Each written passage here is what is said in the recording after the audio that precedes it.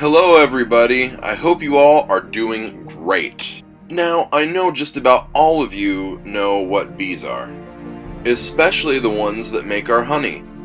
Most of us know the saying, as busy as a bee. Well, that is more true than a lot of us realize. I think the creatures upon this planet set an example for us of how to or how not to be.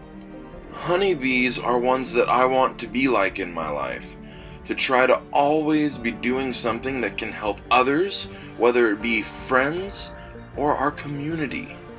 Honeybees are amazing, and you may be wondering how to tell them apart as males and females. It's rather quite easy. The queen, as you well know, is a female, and so are all the other bees. The only one that isn't is the drones. The drones are the only ones that mate with the queen, and no one else. Here is a drawing so you can see the three of them together for comparison.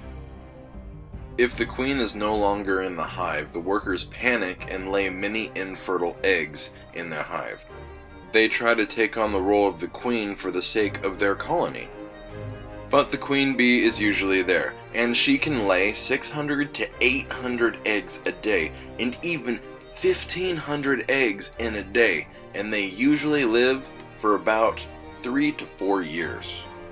They start as an egg, hatch as a larva, they stay like that for a few days until they are ready to go through the metamorphosis to become a bee. The comb is then encapsulated until they are fully formed into the drone, worker, or queen they are meant to be. The bee's wings go 11,000 to 400 times a minute, so they can hover, and hence the buzzing sound they make. Did you know that honeybees can fly 15 miles per hour? That's fast for an insect. And they can fly anywhere from 3 to 5 miles away from their hive. They can get back to their hive easily because they have a compass built inside of them. Also, they are responsible for the pollination of 80% of the fruits, vegetables, and grains here in North America. Thankfully, they have a way of communication, which is what we would consider as dancing. That way they can tell the whole hive where the nectar is, and so that they can go and retrieve as much nectar as they can to make our delicious honey, and pollinate those plants. Another little thing that I think is actually fascinating is that they have 5 eyes, 2 on the sides and 3 on top of their head.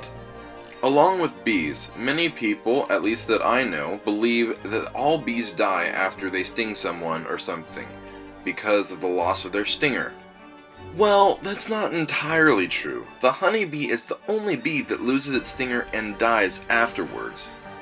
The reason is because the honeybee's stinger is barbed at the end. It hooks to your skin, and when they try to fly away, it rips out all the necessary organs for them to survive. But, on the bright side of things, they are the only insect that we know of that produces food for us as humans. It is not only a superfood, but it can sustain our lives. I hope you enjoyed my video. If so, please like and subscribe. I will be making more videos on honeybees. I'm looking forward to reading your comments, and have a wonderful day.